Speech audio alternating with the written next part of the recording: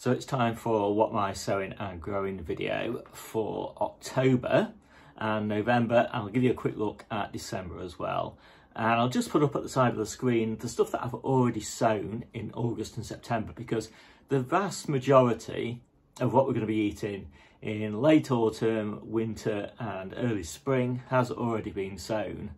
And that includes like most of the alliums, most of the brassicas, in fact all of the brassicas, quite a few of the salads, loads and loads of the spinach, and a lot of Asian greens, for example, and all of that sort of thing. So there's a lot in the ground growing already, and that's as it should be. So that is pretty much everything I think that I've got sown to date, and I'll put a link to the database that I'm looking at on my iPad down below so you can take a look. I'll put links specifically to what I'm sowing in October, and then a separate link for November and a separate link for December. And I'll just mention that the draft stuff is in sort of November and December, because I haven't quite finalised my planning yet. I only really finalise about the day before what I'm going to sow for that month, but I have a rough outline of what I'm going to do before then. Right, so let's take a look at October. Okay, so I normally like to sow my red onion sets, and I'm sowing red winter this year.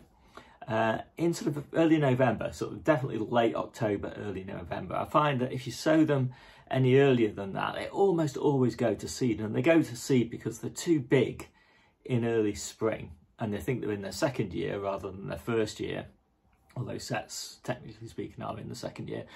But anyway, they go to seed. The later you sow them, you know, you wouldn't want to sow them much beyond early November, but the later you sow them towards that early November date, the smaller they are in early spring, the less likely they are to go to seed. Now, weather conditions affect this quite a lot, so sometimes people will be wildly successful planting the sets now, and in other years everything will go to seed. You know, it is a bit weather dependent, but you're more likely to get them not going to seed later on. However, if you want red onions as early as you can possibly get them, and you don't mind a few of them going to seed, that's my situation this year, because my red onion harvest, main crop harvest this year was terrible. Then I'm going to sow just a few weeks worth really early, well, not really early, but you know, the beginning of October, and get them in the ground as quickly as I can and growing strongly. They are very likely, because I'm going to put them in the polytunnel as well, to go to seed. I don't really care about that. So long as there's enough onion to eat, it doesn't matter that they've gone to seed. You can't keep them, but I don't want to keep them, I want to eat them. So anyway, that's what I'm doing with the red onions. A small batch at the beginning of October that's only going to last a few weeks, and then a bigger batch at the beginning of November. They're the ones I want to last for a few months until my main crop are ready. And so they're the ones I'll do a bit later. Okay, God, that was a long explanation. So, green garlic. We love green garlic, and so we'll start planting it out sort of beginning of October. You can keep on going all the way through until sometime in November, sort of middle of November, that sort of time.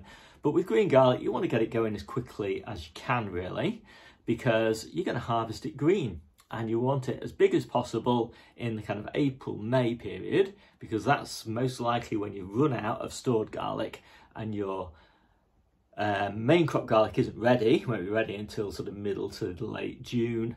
And so for that period, we find green garlic is fantastic. It's not a second-class citizen by comparison with fully bulbed up garlic cloves. We like green garlic for its own sake. We think it's fantastic. And green garlic is just ordinary garlic. It's just harvested green when there's a mono bulb, not individual cloves, and the stem is in really good condition. And it's very similar to a garlicky sweet leek, in my opinion. So that's green garlic. We'll do a lot of it. We'll do the first batch. I think I'm only going to do something like 24 cloves. and I'll just start those in modules in the conservatory just to get them going quickly. They're the ones we'll just eat for the first few weeks, and then I'll do a bit slightly later crop in a few weeks' time. And the reason I'm just doing it that way is because I've still got tomatoes in all the containers where I want to put the garlic, the green garlic. So just, you know, just a few weeks, just let those tomatoes finish. Okay. Marathon calabrese. You can grow all sorts of different types of calabrese at this time of year. I just happen to like marathon. It does pretty well for me all the time. And if you start it now and put it in small pots, you know, 3-4 inch pots or something like that, in your polytunnel or your greenhouse, keep it reasonably well watered, and then plant it out in sort of February time, then the benefit of that is that you're not tying up ground that you could be using to get a harvest between, say, November and February. And that's what I like to do, because I like to put it in the ground where Asian greens have been, for example, or lettuce has been, or spinach has been, because I won't need all those Asian greens, spinach and salads in sort of the middle of February when growth picks up again. But I will need all that space through midwinter when growth is really slow. So I don't want to take up really large amounts of space with cauliflowers and calabrese and, you know, red cabbages and things like that, because, you know, there's no point. I can just have them in a little pot and just plant them out later. Like a lot of these things over winter, there's always a little bit of a risk, so don't get too attached to these crops. You know, they might fail. You might find you get a little cold snap or whatever, like even maybe a few hot days in the polytunnel. It might trigger stress response in those cauliflowers or calabrese or cabbages or whatever, and they might just want to seed really quickly. So it's worth having a few successions of them and just not worrying too much. Treat them like a bonus crop. And if by the time you get to sort of March looking nice and strong and healthy, then leave them in. And if not, just pull them out and plant, you know, put something in that you sowed in February instead. It's only going to give you an extra 2 or 3 weeks of harvest. But for us, because we're self-sufficient, you know, it's really worth it. And it's just a fun game to play over winter, having these things growing. So that's the calabrese. Same sort of story, I'm going to say now, for the cauliflowers. We're doing Orkney. It's a good one to overwinter again. But as I say, I just don't want to overwinter it in its final resting place. I just want to overwinter it in a pot. You could do it in a cold frame and transplant it in February. And what I generally do is, because I'm starting to get like too much spinach, for example, in sort of the mid to late February sort of time, I'll just harvest every other plant, and then I'll interplant into those gaps with, maybe I'll harvest every third plant, interplant into those gaps with cauliflowers, cabbages, calabrese and things like that. Then I'll let the spinach grow on for a few weeks, and then I'll harvest every other plant again. And then finally, you know, once the calabrese is quite big or the cauliflower is quite big, I'll harvest the last of the spinach. So that's sort of the way that I do it. And by then, of course, we'll have masses of spinach because growth will be 3 or 4 times what it is over winter. You just don't need as much. Brussels sprouts. This is just one of my favourite tricks. And obviously, if you're regular listeners on my videos, skip ahead on this bit because you'll have heard it so many times. But I think Brussels sprouts are one of the best brassicas to be eating in the hungry gap, sort of late spring, probably about sort of the beginning of May sort of time through to about the end of July sometimes.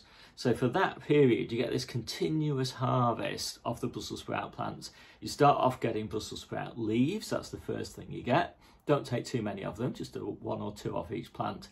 And then you'll get the sprout top starts to form, and that probably start about the beginning of July. Obviously this is way earlier than a normal sowing of Brussels sprouts would be. Take that Brussels sprout top off and eat it like a little cabbage. And that removal of the sprout top will trigger the development of the sprouts on the stems. But because they're growing in July, they will be huge. So the sprouts might be this sort of size, like again, a little cabbage. And so it's absolutely fantastic, really productive crop, takes almost no space up. and I've got a video all about it in the individual growing guide for Brussels sprouts, so take a look at that if you want. All the links and everything are down below. Right, acqua dulce broad beans. So we do lots of successions of broad beans because we much prefer eating them fresh. I know people say broad beans freeze really well, but not to my palate. You know, I think they're just fantastic, nice, sweet and young, and they just degrade the bigger they get, and they degrade even more if they're frozen. So we just like multiple successions of broad beans over sort of 2 or 3 months. And the first succession is the one we do in the polytunnel. I start them in modules just because I don't want to take up polytunnel space early on. And I'm only going to do 12. And that's enough, you know, just a couple of big pots, sort of 35 to 50 litre pots in the polytunnel, put them around the edge, put a few canes in to support them because they will grow really big because there's not much light that triggers the plants to grow tall. And they grow in the polytunnel. Lots of people think, oh, what we're going to do about pollinators, because we know pollinators when they're flowering in sort of April time. Don't worry about it. They're just self-fertile, and we've never had a problem. We have a great crop without pollinators. But if you're really worried about it, just kind of sweep your hand over the plants. So you're just kind of ruffling them a little bit, and do that every few days. And that's insurance. So then we'll do another, maybe on the same day actually, another batch of broad beans, but these won't go in the polytunnel. They'll go outside, and it's early enough for them to get fairly well established, but they will need supporting with canes because they're going to be reasonably big plants, you know, like 1 or 2 foot high over winter. They will get really badly bashed up if you don't put canes in. But because we're not doing many of them, I'm probably going to do 18, that's not very many. That's not a big job to put canes in for those. And, you know, little successions like that, very manageable, but you still get a great harvest. I mean, you know, more broad beans than you can hope to eat, really, just from 18 plants. So you might scale that down to 12 plants or something like that. We sometimes do, we don't always do, but I've got it in here as a reminder, peas on the windowsill. And they look nice, and you snip them off and just pop them in a stir fry or something like that.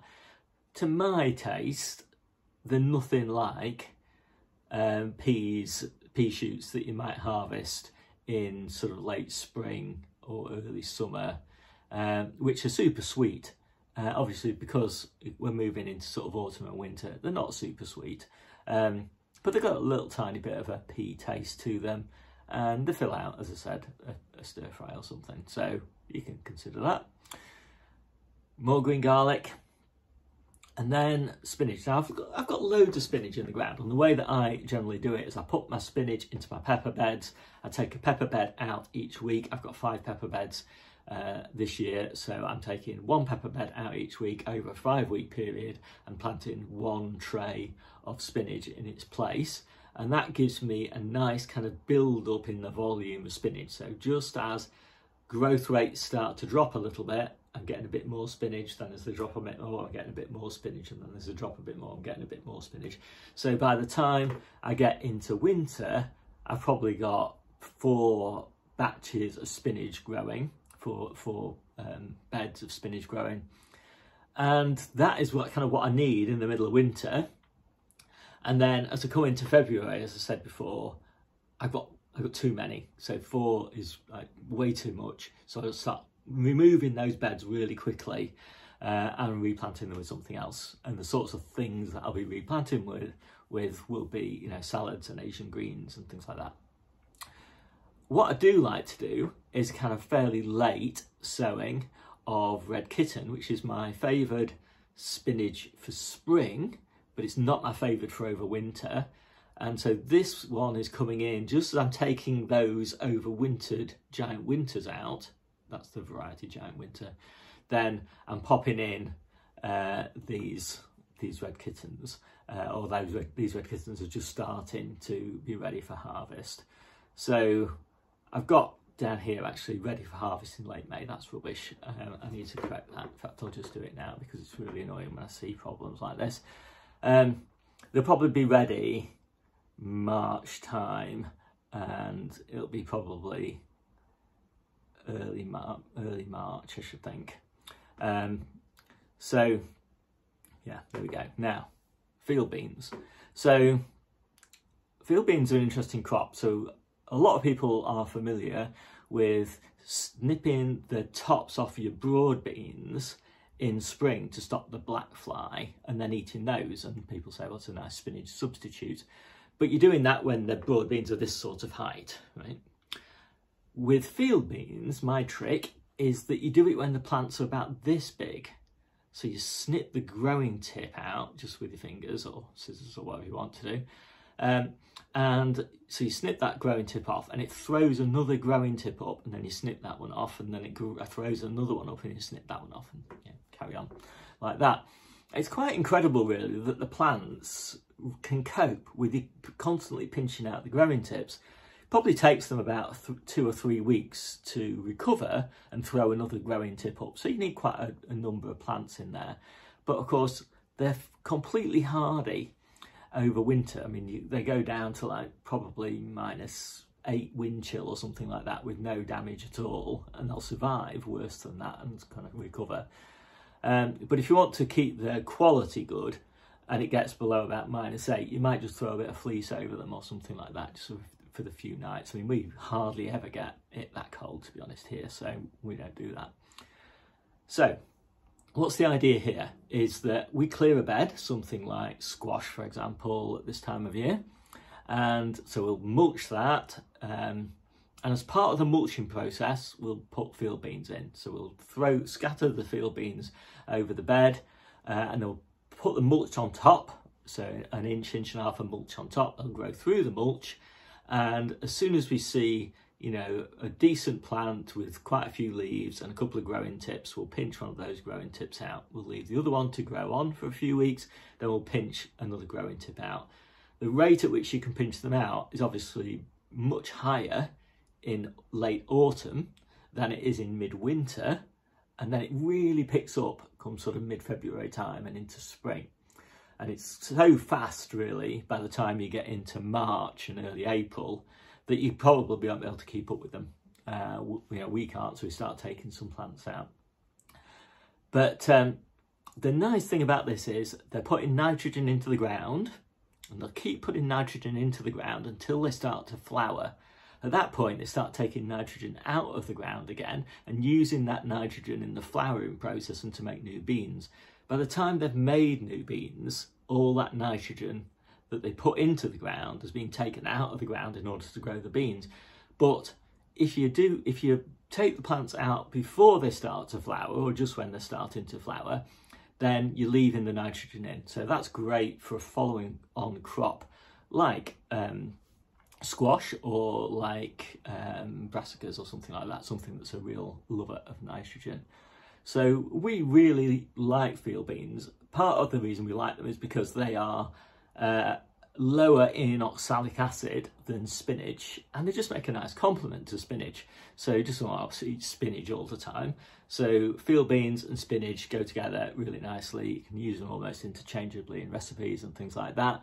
And they're just a really lovely crop. And I say, because they're fully hardy outside, they keep growing even when spinach isn't growing.